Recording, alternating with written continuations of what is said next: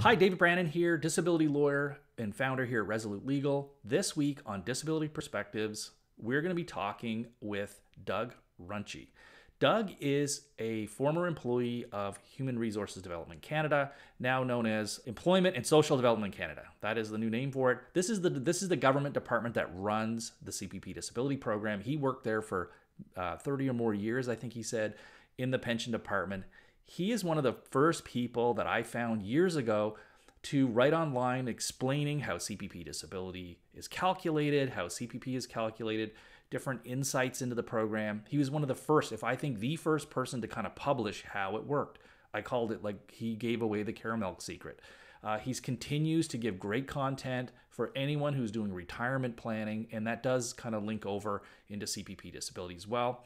You're going to be able to find Doug's website down below. Now, he is retired, but he does continue to do consulting and does consulting with people who are doing retirement planning, and also does consulting with our law firm, frankly, when we're trying to calculate what our client's CPP disability might be for different legal cases and things like that. So without further ado, we're going to get into this. We're going to get into this episode, but I do want to give you a heads up. Listen to the end, because perhaps the best nugget comes right at the end when he gives us another insider scoop that I probably will be writing a blog article about, actually, but you're going to be able to hear it right at the end. Let's go to the video right now.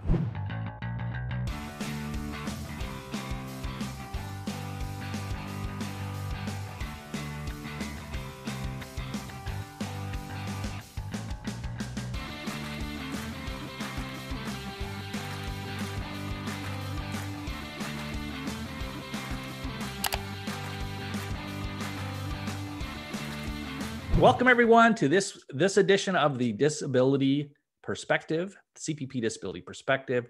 We have Doug Runchey on the line today. He's going to be talking with us about everything about CPP disability, how it's calculated, and I'll let Doug tell you a bit about his background, but it is quite a proper background to be talking about this topic. And I've known Doug for a few years now, basically getting work done and around CPP disability. And my firm has actually used him to answer very specific questions that come up in the legal context. So Doug, just tell us a little bit about your background and how it is you know something about CPP disability. Well, I worked for approximately 33 years with income security programs, Canada Pension Old Age Security, and at one point in time, family allowances was included in there as well. So I worked from age 18 basically till I retired at age 50. All of that time with income security programs, a lot of different capacities, started in the file room and worked my way up to a middle management type position. Got to be known, I think, started in the Manitoba region, ended up in the BC Yukon region, and became known, I think, as a bit of a legislative expert and a calculations expert within the Canada Pension Plan program. I retired from the government, it's getting to be a while back now, 2003, and started a second career with the Home Depot. And it was there that I really found out that people don't know much about CPP. I had worked with it for 33 years, so it was second nature to me. But I found out how little was known in the general public about Canada Pension Plan. So started helping other Home Depot associates with understanding their entitlement, and then realized, hey, maybe my third career should be doing this as a business. So about 7 years or so ago now, I started my own consulting business, mostly around Canada Pension Plan and calculation of benefits and that, a little bit around old age security, but there's less questions typically about the old age security than there is about the Canada Pension Plan. And I'll say your business name is DR Pensions Consulting. DR Pensions Consulting. We'll put a link down below so people can go check that out. And I highly encourage anyone who has a question. You're very reasonable in your rates and what you charge for these kind of consultations and things, like well worth your money to pay for one of these consultations to better understand, because it is pretty difficult especially if you have retirement planning. And Sure. as we'll find out, I've read a lot of your articles and things that it can make a huge difference, even a few years or making different decisions. So I find that very fascinating. I didn't know that part of your story, that you just went into retirement. I'll do some Home Depot thing. And so Right. you were running into people with all kinds of, they didn't understand what their rights were, or what kind of problems were they running into, did you find? Well, yeah, as I say, just talking with my coworkers at the Home Depot, and a whole array of problems. They wouldn't know when's the best time to apply for my retirement pension. Should I take it now? Should I wait another couple of years? Right. What's going to happen? I mean, a lot of them were in the same thing, where they had a career, had been working full-time, and now at the Home Depot was just a part-time gig. And how does that affect your benefit? Does it go down if you wait? Does it go up if you wait? A lot of those things around CPP credit splitting, there's some big issues around the CPP credit splitting and how that affects the benefits. So that's, again, one fairly large component of the consulting that I do, is to calculate the impacts of a credit split before they apply for it, because once it happens, it's done forever. It can't be undone under most situations. So all manner of things. Honestly, this is kind of a urban legend. Like, when you go to Home Depot, the people working, you don't realize it's former CEOs. Like, it is great. It is insane. Sure, yeah, no, there's a real mix of people. Yes, and it's a good representation of the Canadian public, I think. It really is. Yeah, it really is. And I had known that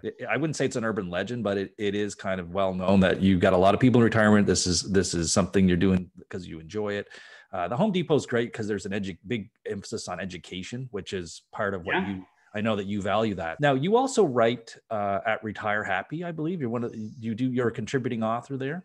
Yeah, when I first started my business, I was just commenting on a lot of the articles that Jim Yee wrote, and responding and answering questions that came in from the public on Jim's behalf. I was getting to the questions before Jim had a chance, and I was providing the answers. And then Jim approached me at some point and said, "Hey, do you want to start writing couple of articles for us?" And that, for a number of years, I wrote typically one a month sort of thing. And I've got 20 or 30 articles on the Retire Happy website now. I never intended to get into full-time consulting work, because I'm sort of semi-retired, and just looking to both share my knowledge and bring in a little bit of income. And that was always my intention, sort of thing. I can't say enough good things about Jim. I don't know Jim personally, but as somebody in what I would call the professional services education space, he's certainly a pioneer in Canada. I share a lot of values with him. His site is, for those of you who don't know, it's called Retire Happy. We'll put a link to it. Awesome site. And Jim is somebody who I have a lot of respect for, because he's in the cutthroat industry of financial investing. And he's very transparent. Like, you can tell right away that this is a very different site. He has a different philosophy. So I would encourage people to go check out that site. Yeah, I agree. Yeah. In fact, the first time, and we kind of laughed about this before we hit record, but I found one of your article that I found was on, I think it was on Retire Happy. When I started out with CPP Disability, there was hardly anything published online. There was one or two textbooks out there, but very difficult to find any information about how the program worked, how to do appeals and these kind of things. But one of the things that always stymied me was, how do they calculate the benefit amount? And I gave you a lot of credit. Now, I think this is at least 4 years ago or 5 years ago that I stumbled on your article. I wrote my own article citing your article, saying, I have found the caramel secret. For you guys old enough to remember the caramel secret, because I think you were, at least that I could find, you were the first person that I found that actually explained how the calculation worked. And I noticed since then, Service Canada now has it on their site, but you really were the first. And I don't think it was a state secret, if I'm correct. Like that. Yeah, no, it shouldn't have been a state secret, at least anyway. I wondered at the time when I wrote that article, like, my consulting business is built around doing CPP calculations. Am I giving away the farm by putting this out there? But it has probably actually brought in a lot of business, because people, okay, now I understand it. I still don't feel comfortable enough to do it though. but you've convinced me that you know how. So how now I'll pay you to do it. So it's brought in much more business than it might have taken away from me. As a business that's been built, my Resolute Legal's been built on giving away free information. In fact, like we didn't actually grow and become a real successful business until we started really embracing giving away free and everything. We give it all away. So I completely agree with you there. It's more that people know they can trust you. And just because you know the calculation, it's more complicated than that. But just so we can tell everybody, because it is one of the most high trafficked search terms for CPP. It's one of the most popular articles we have is how to calculate the CPP disability benefit.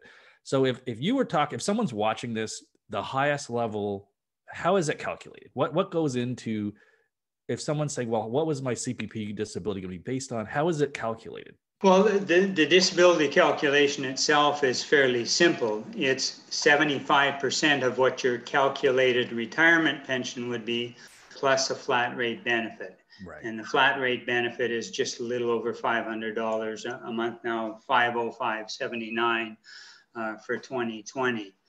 That's how complicated or simple the calculation of the retirement pension is a little bit more complicated. And again, it's become more complicated still with the enhanced CPP that started in 2019. But prior to the enhanced, basically, again, in simple terms, what the retirement pension was intended to be was it was 25% of your average lifetime earnings. And that's what you would get back in the form of a retirement pension if you took it at age 65.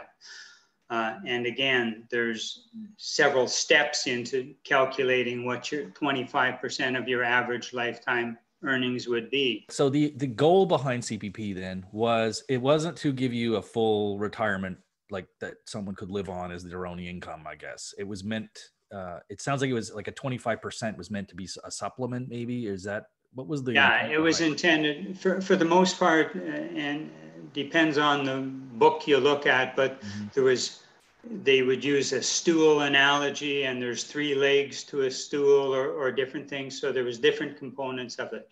The Canada Pension Plan was supposed to be one of these legs to the stool. The old age security was a second leg. And then there's private pension plans and or personal savings, such as RRSPs and that. So those were the 3 legs of the stool, or the the base of a pyramid. And however you look at it, they were designed to be the 3 components of a retirement plan. And the CPP, I don't know whether it's a third of it, but it's one of the 3 components.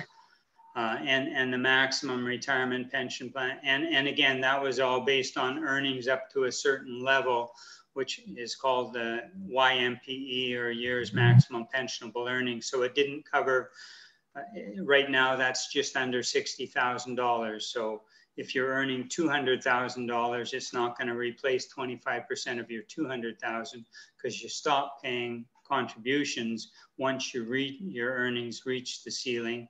So the benefit you get back doesn't include anything above the YMPE.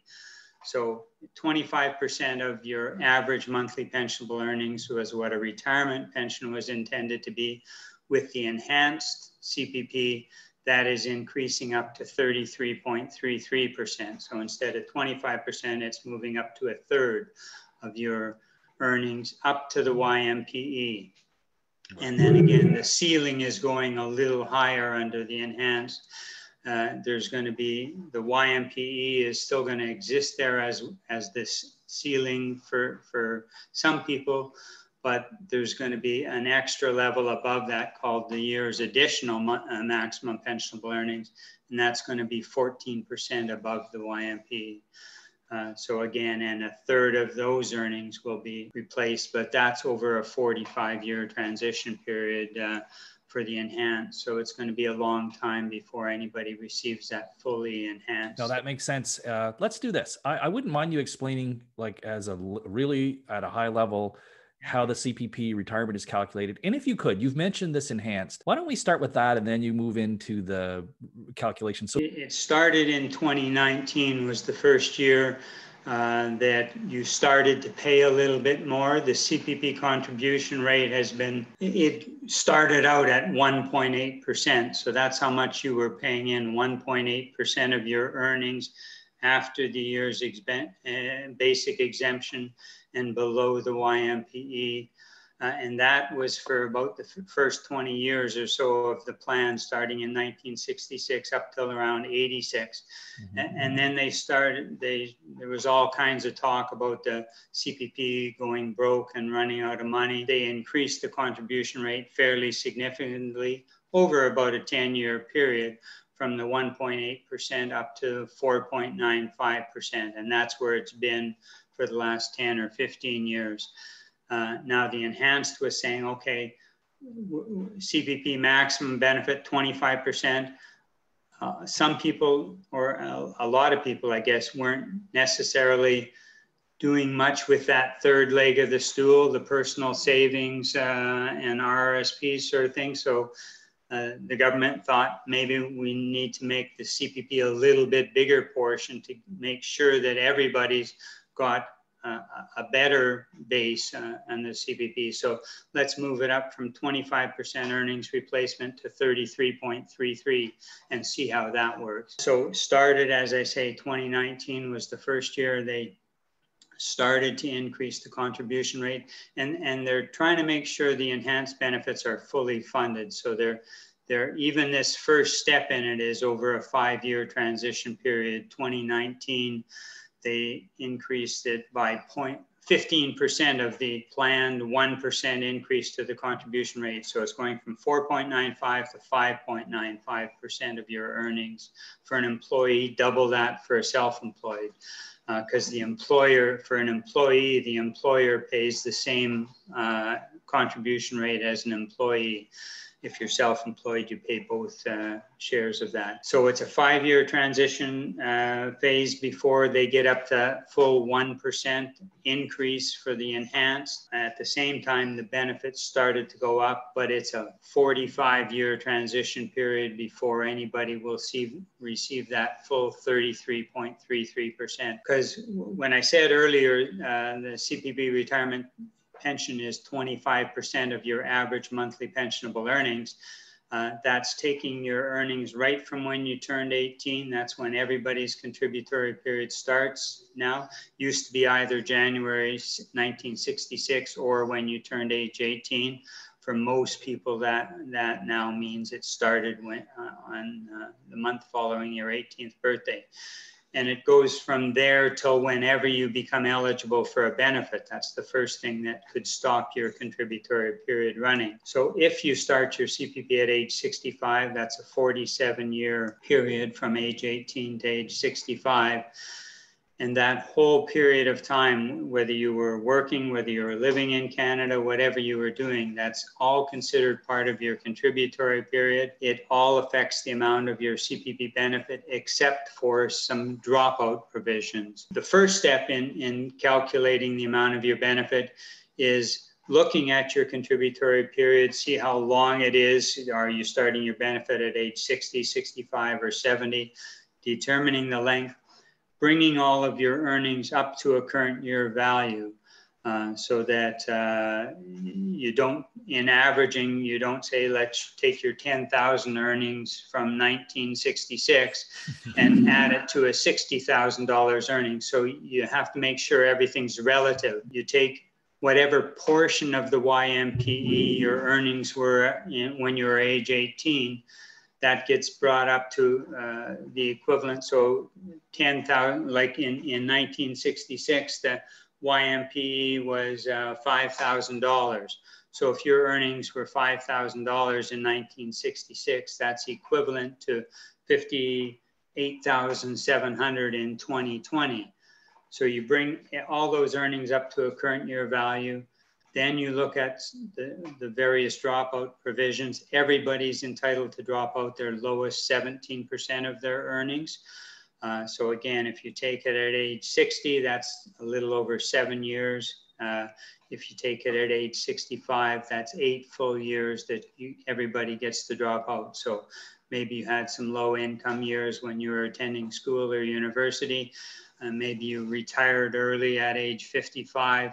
You'll get to drop out your lowest 8 years for whatever reason. Then the other main dropout, two other main dropouts. One is what's called the child rearing provision or child rearing dropout years.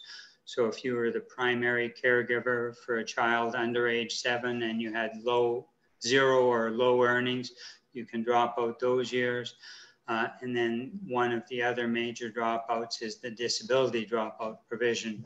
If you're disabled and receiving a CPP disability benefit, that period of time is excluded from your contributory period, so it doesn't reduce your overall average lifetime earnings, and it doesn't therefore reduce your CPP retirement pension. So you take your total earnings, drop out whichever periods apply to you, take your total remaining earnings divided by your total remaining contributory period, and you calculate your average monthly pensionable earnings. Take 25% of that and you've got your CPP retirement pension. That used to be all of it. Now that is now known as your basic amount of your benefit. And then you calculate in if you've got any contributions in 2019 and beyond, they're considered within your basic calculation, and you'll calculate an enhanced portion that gets added to that basic portion. And as I say, 40 years from now, that will bring, it'll bring your benefit up to 33.33% of your average monthly pensionable earnings. So people are getting a benefit from the enhanced. It's just it'll tweak it up just slightly. So in 2019, if you put in maximum earnings, it'll increase your benefit by about $1.47 a month. And that's 15% of the ultimate increase. So once we're 5 years into it, each year of maximum earnings under the enhanced will increase your benefit by about $10 a month. Whereas prior to that, each year of maximum earnings was worth about $30 towards a CPP age 65 CPP retirement pension. Now there's something I picked up on there that I do want to come back to, because this is something we get all the time. And it was actually pointed out to me by my mother-in-law of all people. She actually worked for the provincial government and did consulting with people on transition out of the government and this kind of thing. She pointed out to me that getting on CPP disability can result in a higher retirement CPP down the road, as opposed to if you didn't get on. So if you were eligible to do the CPP disability, but you didn't take it and just stayed off work, you get more of a retirement pension by getting the CPP disability. Does that make sense? That's 100% accurate. Yeah, your mother-in-law was correct. Yeah, because again, the CPP retirement pension is based on your average lifetime earnings. Yes. So if you've got a year of zero earnings and you're not receiving the CPP disability, that brings down your average lifetime earnings. So it brings down your eventual retirement pension. If you are receiving the CPP, that gets excluded. So it doesn't count as a year of earnings. It's just out of the equation at all. There's no earnings there, but there's no contributory period. So it doesn't reduce your average monthly pensionable earnings, and therefore it doesn't reduce your retirement pension. Now it makes total sense, because it's this idea you're not having all these zeros that are going to be lowering your average earnings. So it's because it's not intuitive. Intuitively, people think, if usually when you access a pension earlier, you get less. Right. So I guess the government did not want to penalize people for having a disability. I would assume that's part of the calculation there. Right. The same way that there's some value to raising a child. So right. if you take 5 years off work and don't work for 5 years while you're raising a child under age 7, we'll take that out of your contributory period, and therefore it doesn't reduce your eventual retirement pension. How big a difference does it make, Doug? Because one of the things that comes up is a lot of people getting CPP disability are also getting insurance, long disability insurance. Yeah. Like one of the issues people have is, I'll get approved for my CPP disability, but I don't see any of that money because, they see it, but their long-term disability will be reduced dollar for dollar.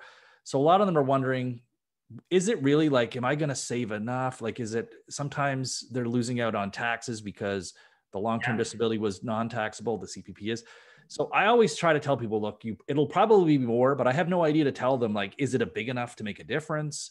Yeah. What if you're 60 versus what if you're 30? Like, I gotta, like, when does it really make a difference? Or is that even something you can answer? I don't know. Well, again, the CPP, it used to be the CPP was based on your best 40 years. Now it's your best 39 years because they increased the general dropout from 15% to 17%. So you can drop out 8 years instead of 7 years.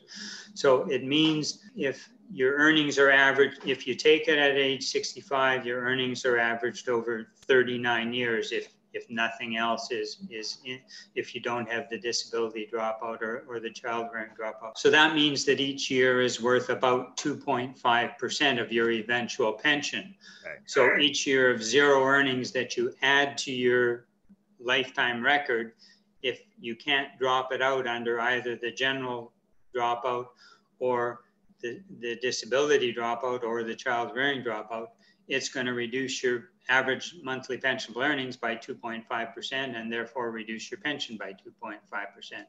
So if you're eligible for $1,000 pension, it's going to reduce it by $25. So each year of zero earnings, and I said earlier that the maximum pension right now is $1175.83. That's the maximum retirement pension. If you divide that by the 39 years that go into making up that calculation, you'll see that each year is now worth about $30 per month towards a age 65 retirement pension. So if you become disabled at age 60 and you already had some low income years at the beginning of your contributory period, if you don't apply for a CPP disability pension and you're just adding zeros, that could reduce your pension by about $130 or 130 times 5, $150, which is, in my opinion, a fairly significant decrease. Whereas if you apply for your disability at age 60 and apply for your CPP disability, it just gets excluded and you could get a maximum pension. So approximately $30 for each year that you have zero earnings and decide not to apply for a CPP disability, that's how much you could be reducing your eventual retirement. There's never one answer for everybody, but it's this idea that it does make a big difference. And I hadn't even thought of that, because it might only be these 3 or 4 years now, but you've got to remember you might have those other years earlier that are also non-contributory. So it's not just these 3 now. It's like, that might be fine if you don't have any missing years, but if you've got a lot of zeros in the back, that makes total sense. If you started working right at age 18 and you've had maximum earnings for 39 years, and you become disabled, you're already eligible for a maximum retirement pension. So you could have 5 years of zero earnings and they don't hurt you at all. Whereas somebody else, as I say, the maximum, and it could be even more if you were a parent and you've dropped off 10 years, say you had 2 children born 3 years apart, you potentially could drop out 10 years under the child rearing provision. Instead of having your lifetime earnings averaged over 39 years, you might have them averaged over 30 years. Yeah. So that makes each year more valuable still. So it could be worth $40 a month. So again, if you're eligible for the child rearing dropout, it might even be more important that you apply for a disability pension, because each year of zero is averaged over less time and becomes more valuable. Does it ever make sense for someone, if having the choice between they're approaching 60, they have the choice to apply for CPP disability, or just maybe they've heard how hard that is, it's going to be a nuisance, maybe I'll just get my regular CPP early at age 60. Is there ever a situation where it's better to just go the route of get your early CPP and just forget about the disability? Is that ever, because I'm asked that and I usually tell people no, like, it's in my mind, it's always better to get the CPP disability if you can. Yeah. But I don't know if that is actually correct. Financially, that would certainly be correct. If you apply for it early, you're taking a 36% reduction if you apply for it at age 60. So you're receiving 64% of your calculated retirement pension if you take it early. Whereas if you take the disability, if you're eligible for it, while you're on disability, you're getting 75%, which is already more than the 64%, plus you're getting $500 a month flat rate benefit. Mm-hmm. Plus, when you reach age 65, now you're getting the 100%. You're not reduced. So instead of taking 64% for a lifetime, you've got almost double that while you're on disability, and then you're getting the 100% at age 65. So no, it would, if you're eligible for the CPP disability, if you think you've only got a partial disability and you could do some type of work and therefore you don't qualify for the CPP disability, then apply for but you don't feel well enough to go back to work full-time for sure, then you can take the early CPP retirement pension. But financially, if your condition qualifies you for a CPP disability, financially you'll always be much better off. And you can, if you need the income, you say I can't afford to live, so I need to apply for the CPP retirement, you can apply for both of them simultaneously and receive the CPP disability. Typically takes much longer to determine whether you're eligible for it. So, whereas the retirement pension can be processed immediately, subject to the pile on the person's desk. But so you can receive some money, and then if you're approved for the disability, they'll approve the disability and recover any CPP retirement pension paid to you from your first payment of CPP disability. So it's not a bad thing to apply for it, but apply for them both simultaneously. A thing that comes up, what if somebody is on CPP disability or they've opted for, say, the early retirement at 60? What if they keep working? Does that, and they earn enough? Because I know with CPP disability is, you can earn up to $5,000, $6,000, sometimes even more, and they'll allow you to stay on CPP disability. But you're also continuing to pay in, you potentially could still be paying into CPP disability. So what happens for people who choose to work part-time and maybe earn enough money that, and again, maybe you can mention if how much do you have to earn that you're still paying into CPP? Like, what happens to people who are still working and drawing either CPP disability or early retirement? Well, if you're drawing CPP disability, you shouldn't be paying CPP contributions because your contributory period has been interrupted. If you're on CPP disability, that period of time is excluded. So even if you made CPP contributions, they should get refunded to you. If they reach the point in time that's above what they call the allowable earnings, and I think that's around $6,000 that you can earn without reporting to Service Canada that you've even had the earnings. If you've regained capacity, you should be, whether you have earnings or not, you should be reporting, and then your disability would stop.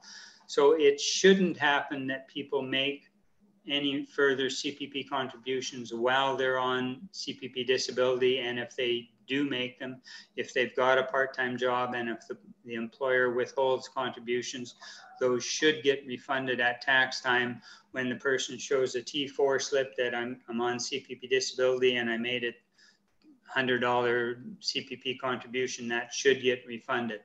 But if they had $20,000 worth of earnings and made CPP contributions, and that, like the test for CPP disability is not whether you have a certain disease or a condition, it's how that condition affects your ability to work. So if you prove that you're capable of working despite having a condition that might otherwise qualify you, you've proven that you're not eligible, and therefore they will cancel your CPP disability benefit, and then the contributions would be credited based on your earnings, and they'd eventually be used to calculate any subsequent benefit that you're entitled for. But the question you were getting at, I think, was around what's known as the post-retirement benefits. And that certainly applies if you're receiving a CPP retirement pension. So either an early retirement pension prior to age 65 or after age 65. Any earnings and contributions that you make after you're in receipt of a CPP retirement pension will create a post-retirement pension. And the value of that post-retirement pension is basically equivalent to what the value would have been towards calculating a retirement pension. It's basically 1/40th of the maximum benefit for the year, adjusted by your age as of January of the year following the earnings. So again, a little bit complicated, but basically saying if you had maximum earnings for a year after you're already receiving a retirement pension, that will generate a post-retirement benefit equal to about $30, adjusted by your age adjustment factor. So if you're still under age 65, it'll be a little less than $30 a month.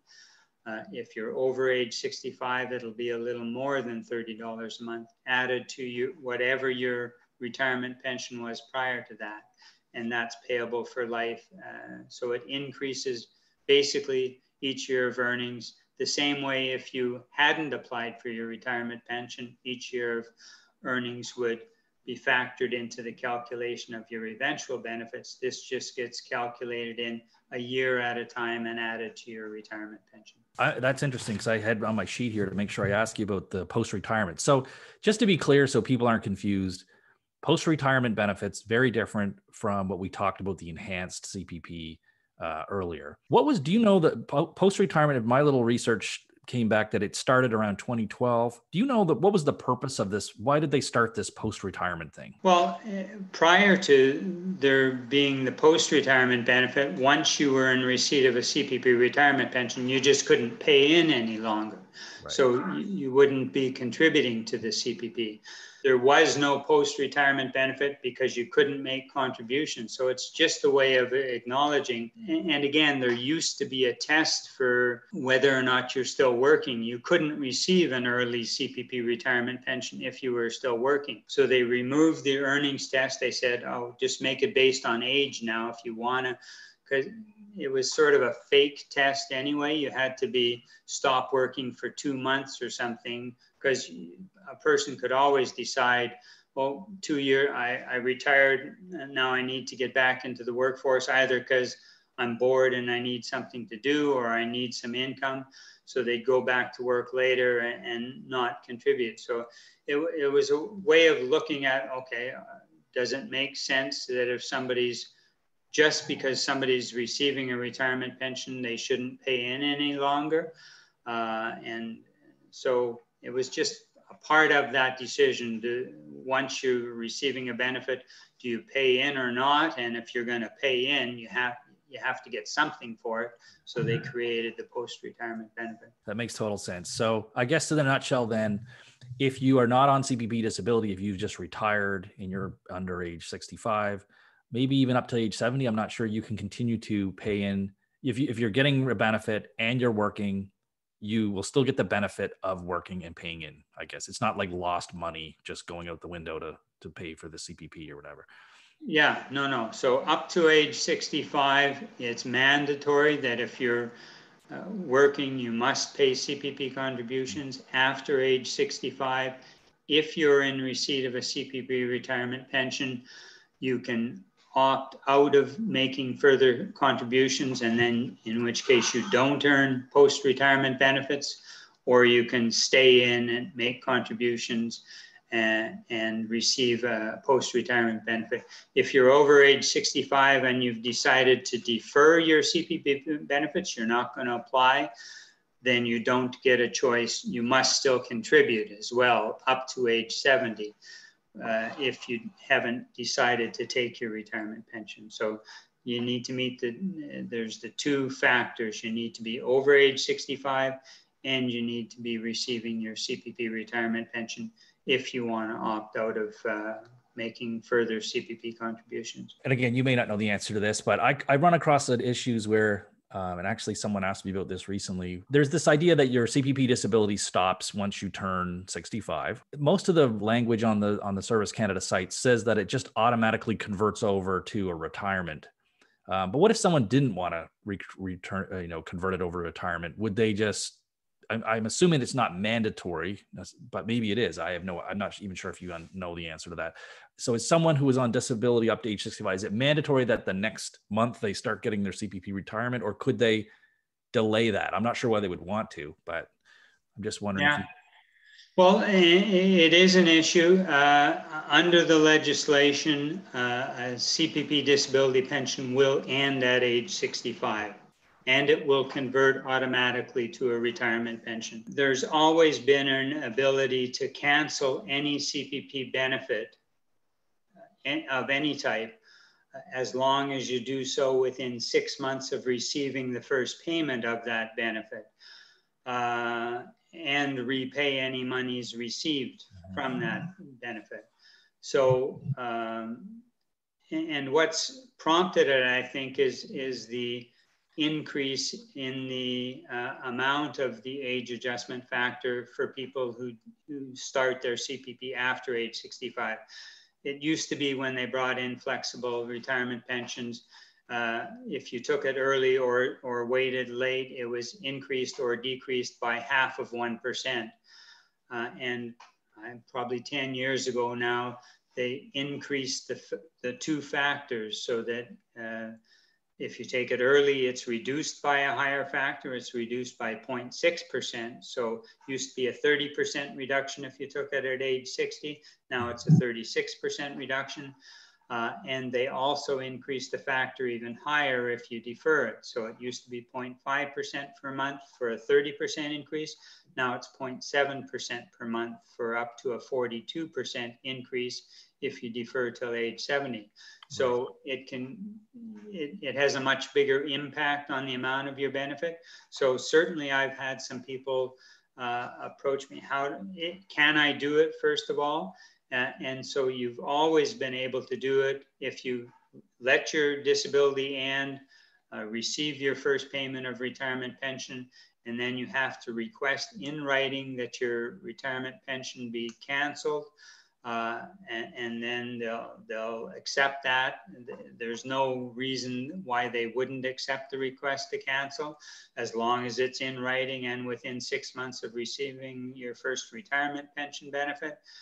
Then they'll write to you and say, okay, we've canceled your benefit. You've received 2 months payments or 1 month payment. You have to repay that amount within a further 6 months. And if you do so, the retirement pension, because under the legislation, again, it was deemed that by reaching age 65, you had applied for your retirement pension. They had approved it, it had happened. So now that's been withdrawn, and you can reapply at any point in the future for your retirement pension. It'll be calculated and based on the age adjustment factor at that point in time. So that's always been possible. Service Canada seems to be getting a little more flexible in saying, why make you go through that whole process of actually letting it end and convert to a retirement pension? Why don't we allow you to contact us 6 months in advance of the disability ending and request that it never happens, so they don't have to send you a payment, make you write in and repay and stuff like that. So sometimes they seem to be accepting a request in advance that it not convert to a retirement pension, that it just end at age 65 and you'll apply at some point in the future. So I don't know what they've done in regards to a policy. There's been no legislative change that I'm aware of, but sometimes it seems to depend on who you get when you contact them, whether they will or won't allow you to cancel it in effect in advance, or whether they're going to make you receive that first payment and cancel it after the fact. But if that's what you want, you can do it. On one hand, people might say, well, why would anyone ever want to just not get it? Well, if you've already got all your max years in, having 4 years of zeros is not going, or will the 4 years of zeros between 65 and 70, would that factor in? Let's say you had less than your 39 years max. Can like waiting actually hurt you because you're getting more of a, you're getting more zeros on your denominator of your benefit period? Is that a factor? Not after age 65. There's a further dropout that I refer to as the over age 65 dropout. Yeah. Any low income years after age 65 can't hurt you at all. Okay. So it is a benefit. It can be a big benefit because there's a big difference between waiting 65 and 70. So that's I was not even aware of that. So there actually can be quite a motivation for someone to stop their disability when their disability stops at 65, if they have the means to wait and have their CPP. Sure. Even if you wait 1 year, it's an 8.4% increase in the benefit amount. Wow. It's 0.7% for every month you defer.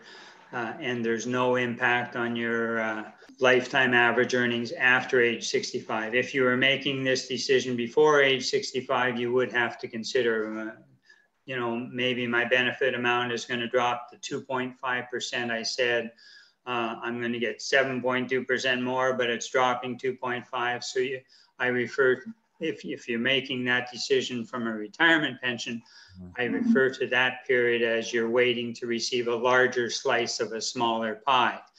But after age 65, your pie stays the same size and you're getting a bigger piece of it. So there's financially, if you can afford to wait, the numbers aren't large that are getting to me, but I've had half a dozen or 10 people approach me to say, I'm reaching age 65 and I'd like to not receive my retirement pension.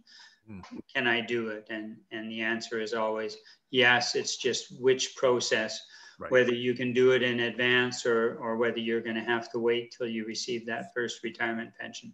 But if you wait too long and you've received 6 months worth of payments, now you're locked into, you cannot cancel and withdraw a benefit once you've received 6 months of payment. I'd like to ask one of these urban legends because I've heard this. People ask me, I'm like, I have no idea. I'm not the guy to ask. I'm a disability lawyer. I cannot answer pension. There's an urban myth, and maybe it's true, that there's this idea that the timing of your application for retirement, CPP retirement, sometimes the difference of a month can mean a lot. Or can make a difference. That if you were to apply, say someone was going to apply, say this month in October, what if they waited until January of next year? There's these ideas out there that if you sometimes a month can make a world of difference. Is there any truth to that idea? It doesn't usually make a significant difference. It can sometimes make a bit of a difference. Part of the problem is a lot of the time you don't know until after the fact that the choice was there or what the decision would have been. And one of the factors that causes that is, I mentioned in talking about how a benefit is calculated, you bring all the earnings up to a current year value. Yeah. That's based on the benefit. The earnings are always escalated based on the 5-year average YMP ending with the year the benefit is put into pay. So the YMPE is increasing each year based on average industrial wage is what it's tied to. So any wage increases drive an increase in the YMPE, but then that gets muted a little bit because it's averaged over 5 years. So wages might have gone up a lot this year. So the YMPE goes up accordingly, but in escalating the earnings up to a current year value, that gets muted a little bit because the YMP gets averaged over 5 years.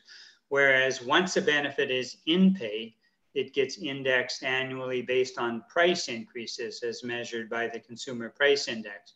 So some years prices go up higher than wages, and maybe having a benefit in pay in December and then getting the CPI increase is a favorable decision.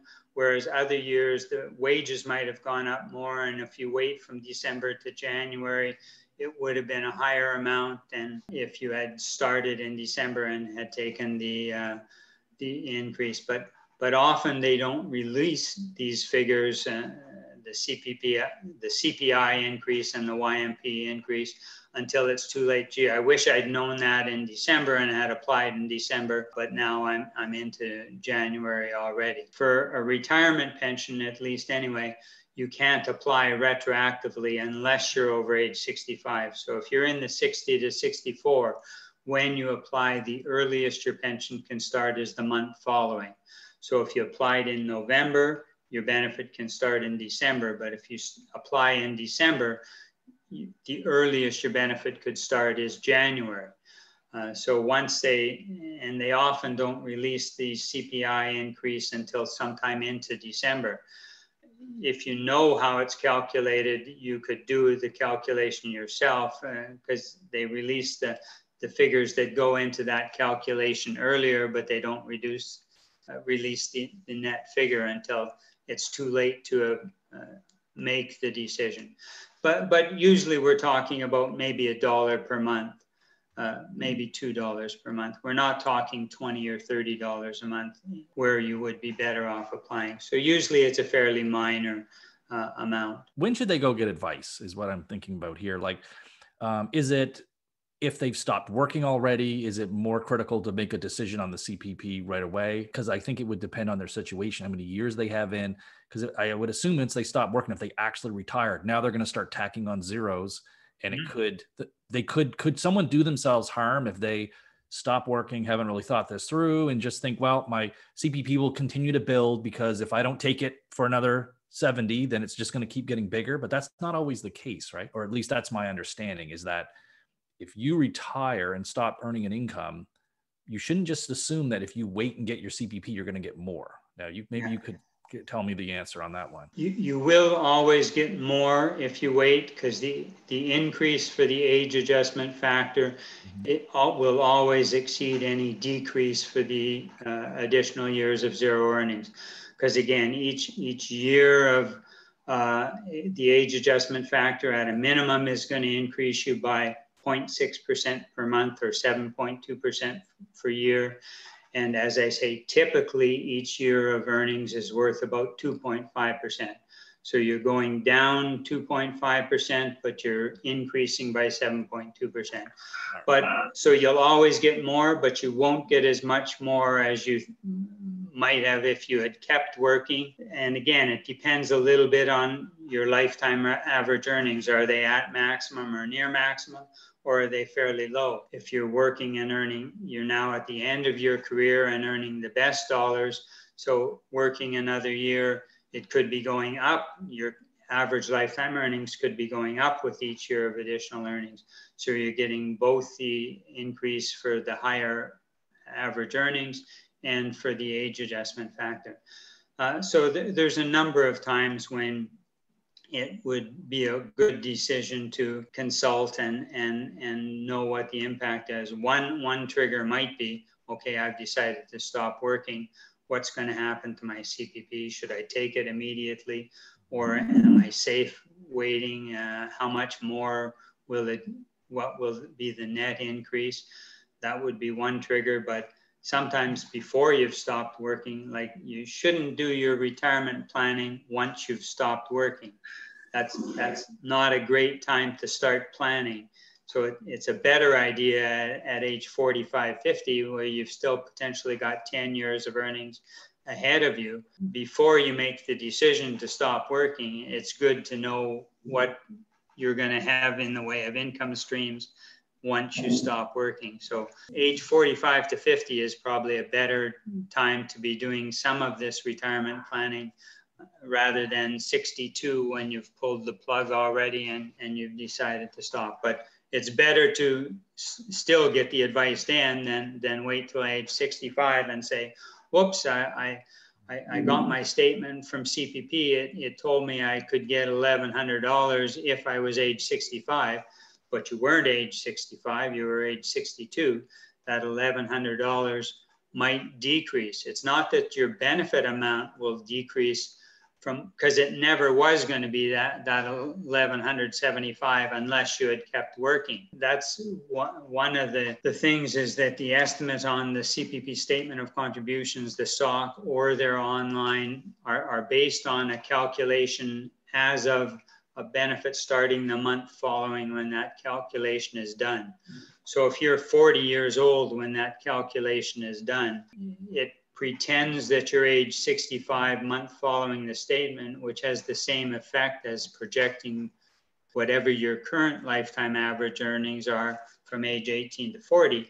It in effect projects that for another 25 years to age 65.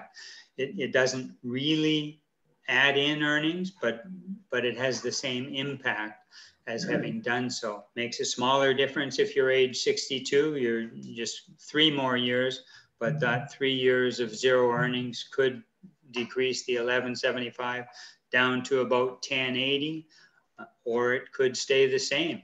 It's not going to go up. It can't possibly go up if you're adding zero earnings, your calculated retirement pension, but it may, so it could go down or it could remain the same. Glad you brought up the statement of contribution. So I meant to ask you when we were talking about how people can know what their amount might be that they would get. So what you were mentioning is there is a website that everyone can either get into or get access to. It's called My Service Canada.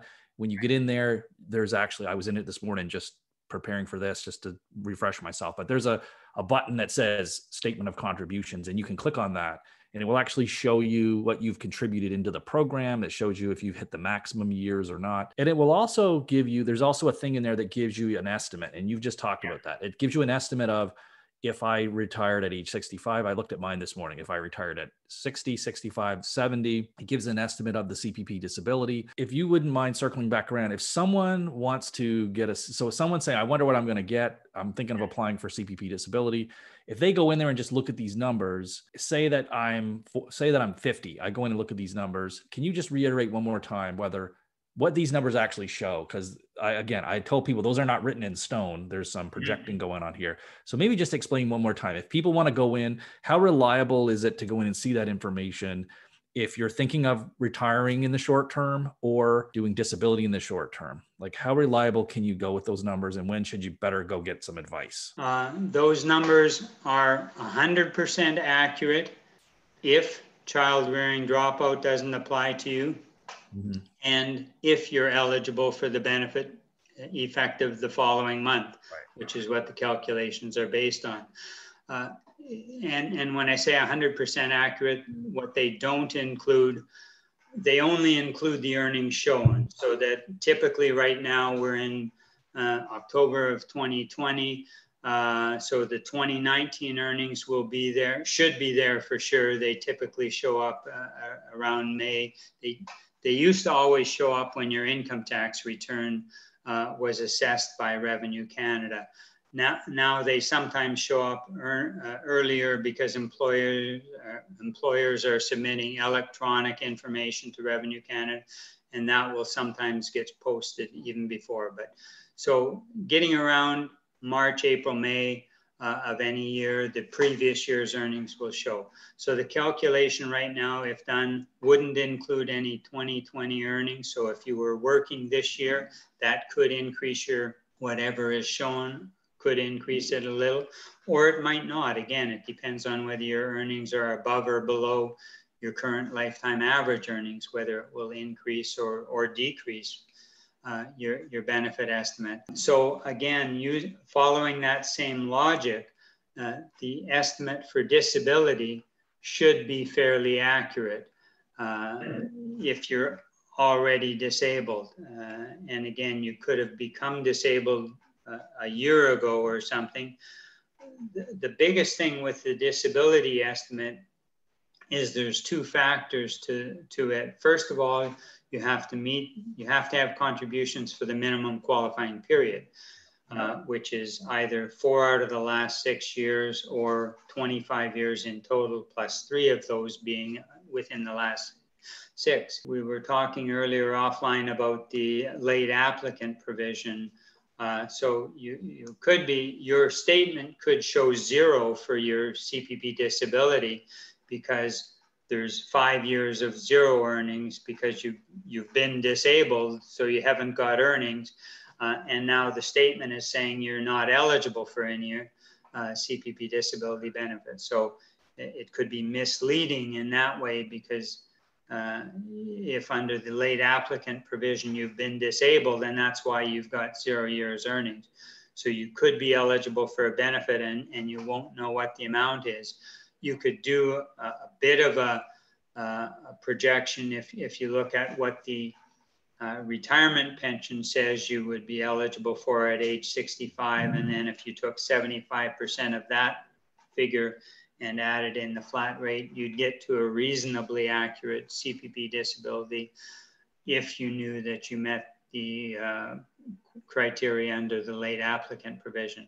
So that's sort of around the disability.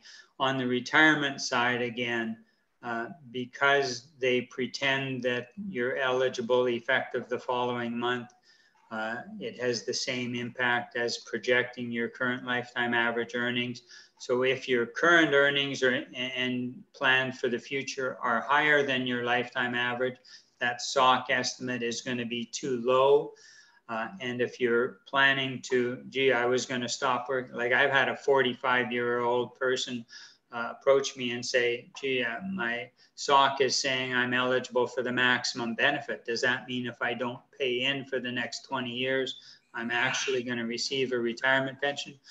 No, you have to maintain that same maximum earnings average for 83% of the remaining. You don't have to do it right from age 45 to 65 because you're going to get to drop out your lowest approximately 3 to 4 years of that period. But you'd need maximum earnings for about 17 of those remaining 20 years in order to stay at a maximum benefit. And if you had 20 years of zeros, your benefit would drop from the $1175 down to about $600 because you'd got 20 years of zeros out of your 40-year period that counts. What if that person, that 45-year-old, had a disability and qualified for CPP? Would it lock in that high number? Yes, it would. Right. That's the key point of this whole thing. Yeah, it would lock it in because all those future years now get dropped out. You're locked in on that number.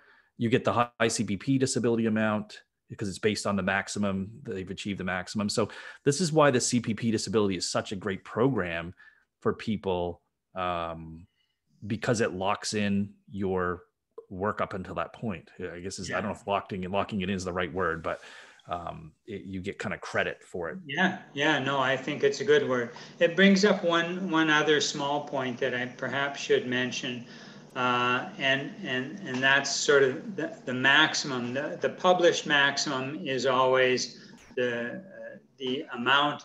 The maximum net of benefit would be if it starts in this year. And I mentioned earlier that that's based on the YMPE, which is tied to wages and stuff like that. Once a benefit goes into pay, it's no longer indexed based on the YMPE increases. It's indexed based on CPI increases, consumer price index increases, because it's thought that, okay, you got to keep pace now with price increases, not with wage increases any longer, because you're not working any longer. But what that sometimes does is, again, if there's a difference between those two factors, is that if you start receiving a maximum disability benefit at age 45 and remain disabled until age 65, that'll convert to a maximum pension, but it may or may not be exactly the same as a maximum benefit that starts that 20 years later. Because if there's been a difference of the indexing of wages versus prices, you could be slightly above or slightly below the maximum for a benefit if it had started in that year. So again, some people get a little concerned that if their benefit has now at $11.50 and they say, hey, why is that less than somebody who's started contributing now? Basically, I often don't try and justify why legislation exists. My intent is to make them aware of what's happening rather than justifying whether it's fair or not.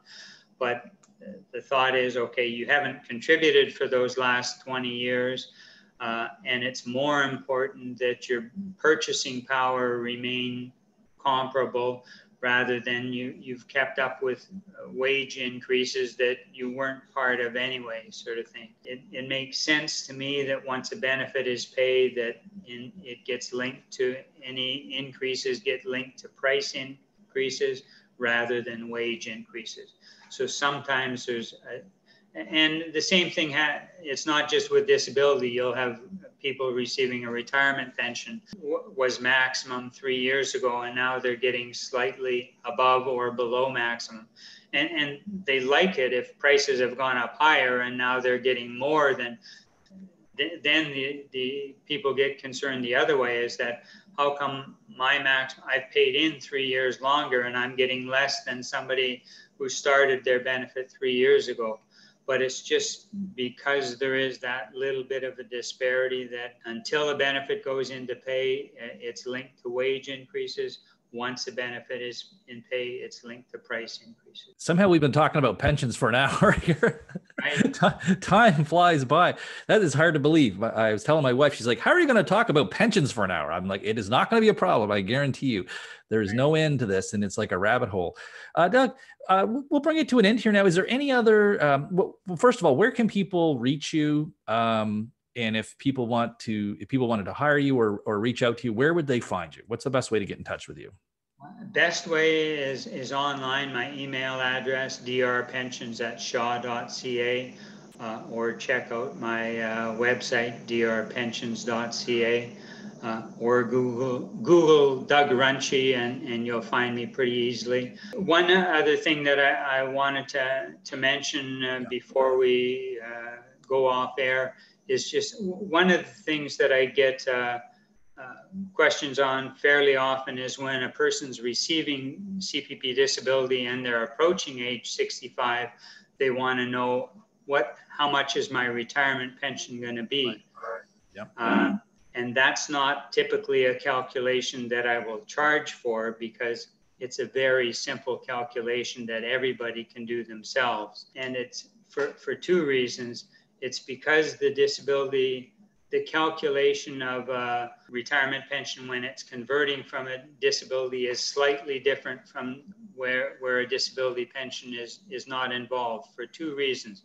One is because the contributory period is excluded while they were on disability. And secondly, if they're receiving a disability beyond age 60, when their retirement pension is calculated, it's not based on escalating the earnings up till age 65 and doing the calculation then.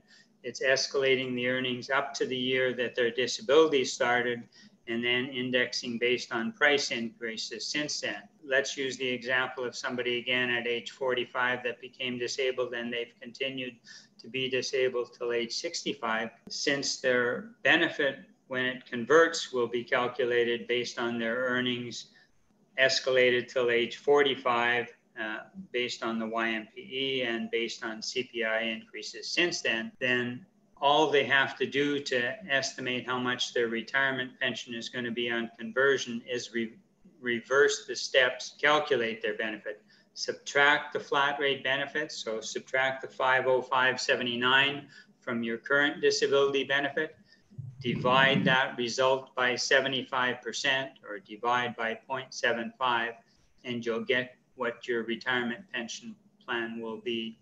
Your retirement benefit would be at age 65. So it's that simple. You could do it the complicated way by escalating your earnings up to the year you turn 45, excluding the contributory period, dividing by taking the 25%. And you should get to the same answer or within pennies of the same answer. So it's a two-step process. Take your disability benefit, subtract the flat rate benefit, divide by 75% or divide by 0.75, and the result is your retirement pension at age 65. I hope you listen to the end, folks, because that is the golden nugget of this whole thing. Wow. So it is literally, you can reverse engineer it and have a pretty good confidence that that's going to be fairly accurate or exactly accurate.